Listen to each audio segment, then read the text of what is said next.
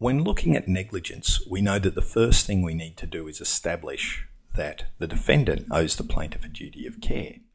And so far we've been looking at situations where the defendant has done an act or an omission. There's been some conduct, either positive or negative, an omission, something that they should have done, that creates the harm. But there's also situations where economic harm or financial harm happens to someone as a result of advice or potentially careless advice that's given. That's called negligent misstatement, and it affects a lot of business relationships and a lot of the business community. And we've got a few listed there: accountants, auditors. I would put in advertising and marketing, advisors, management consultants, a whole lot of people who give advice to other people.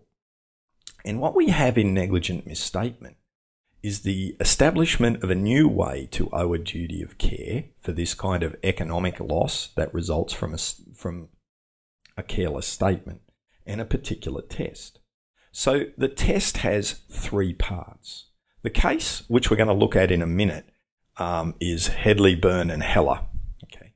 So Hedley, Byrne and Heller is our authority, and in that case they laid out a test to say, look, when will the defendant owe the plaintiff a duty of care? Remember, it's about the defendant giving advice to the plaintiff leading to some form of financial loss. The defendant can owe a duty of care when three things happen. One, the advice given must be business or serious in its nature. So it's not any kind of advice. It must be serious/business advice. The second thing that we need is that the defendant, or the person giving the advice, right, knew or should have known that the plaintiff intended to rely on the advice. Now, think about this in a normal business context. If you're a consultant and you give advice, you know or should know that the person you're giving that advice to is going to rely on it. Okay, so that's a fairly simple requirement to meet under most professional style advice giving relationships.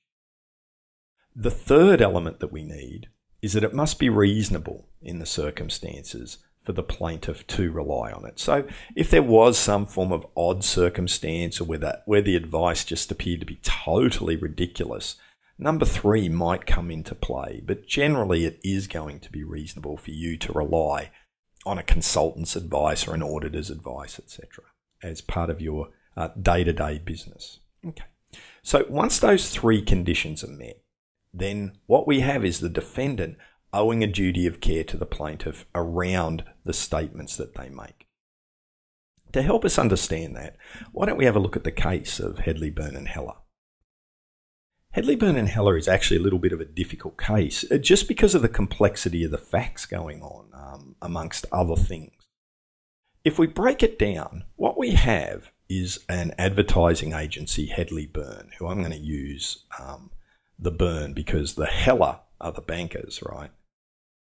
They're the bankers, and they've got very similar names. So let's separate them and say we've got Byrne, who are the advertising agency, and Heller, who's the bank. Now, what we have to understand is the way that advertising has worked in the past and continues to work in some cases. So what you have is a client who goes to the advertising agency, Hedley Byrne. Then what Hedley Byrne does is they will kind of book and pay for advertising time and space, say in a newspaper or on a TV. So let's say they're going to book some commercials at Channel 9. Now what they do is they actually pay, right? They pay for that ad and then they get the money off the client later, right? So they send a bill for the dollars. Now what a company like Hedley Byrne is worried about is whether their client can pay them. Because if their client can't pay them, then they're going to have to pay the TV company and not be able to get that money back. So that's a really big problem for them.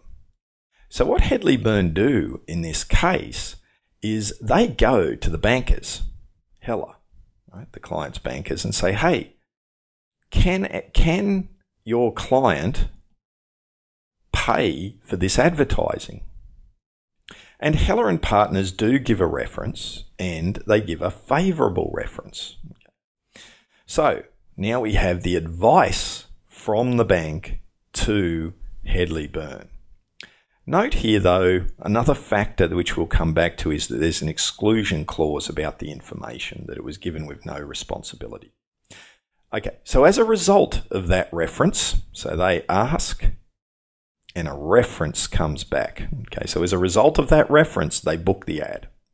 Of course, client goes bankrupt. Well, not of course, but that's why we have a case, right? The client goes bankrupt. Byrne are left owing this money. And so what do they say? They try and say, hey, we would never have done it if Heller hadn't given us this careless advice. So Heller should have to pay because they gave careless advice. What the courts found here was that Heller would have been liable. So someone in Heller's position giving this careless advice can result in damages for economic loss. Okay, so it is possible for it to occur. It didn't happen here because the disclaimer actually came into play. But this established the principle that you could be liable for economic loss due to careless statements. And the test that came out of Hedley, Byrne and Heller was this 3-stage advice. Notice there's nothing in here saying that there is actually a client relationship. The bank, it wasn't their bank that gave the advice. It was just a bank, right? So there's nothing in here. It just says when someone gives advice of a business or serious nature and they knew or should have known that the other person was going to rely on it, and it's reasonable for that other person to rely on it, then you owe a duty of care when you make that statement. And that is our first way we can get negligent misstatement, where there's a direct piece of advice.